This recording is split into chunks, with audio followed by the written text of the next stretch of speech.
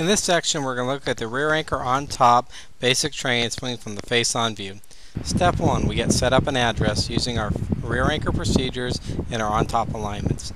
Step 2, make a takeaway by pulling the right elbow back behind the seam line of the shirt. Step 3, keep everything connected together and rotate rear anchor in the backswing. It feels like everything goes around level, but it's actually level to the spine angle. In Step 4, we fold the right arm up to the top of the backswing. Step 5, we reconnect the arm in the downswing, keeping the right elbow behind the seam line of the shirt.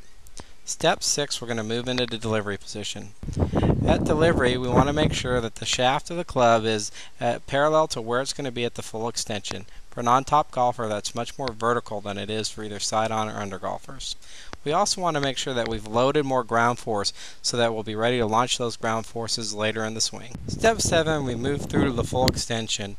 At this point, we want to make sure the club's pointed downward towards the ball line a few feet past impact.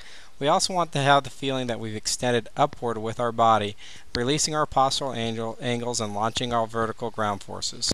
Step 8, we rotate left, releasing our postural angles and exiting around to the left with our arms and club.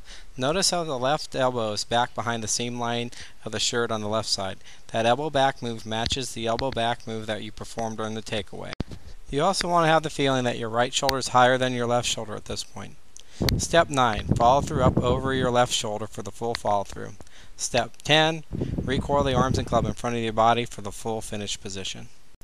Let's recap. Step 1, rear anchor on top address position. Step 2, take away with the right elbow behind the seam line of the shirt. Step 3, everything turns together in a connected manner. Step 4, fold up to the top of the backswing. Step 5, reconnect. Step 6, delivery.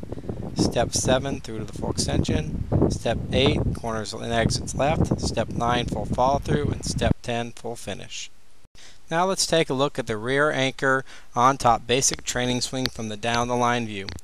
Step 1 is to proceed to our address position using the rear anchor procedure and the on top alignments. Our next move is to make a takeaway by moving the right elbow back behind the seam line of the shirt in the takeaway. Step 3, we rotate into the backswing. Our arms, hands, and club feel like they move around level. In reality, they move around level to the spine angle.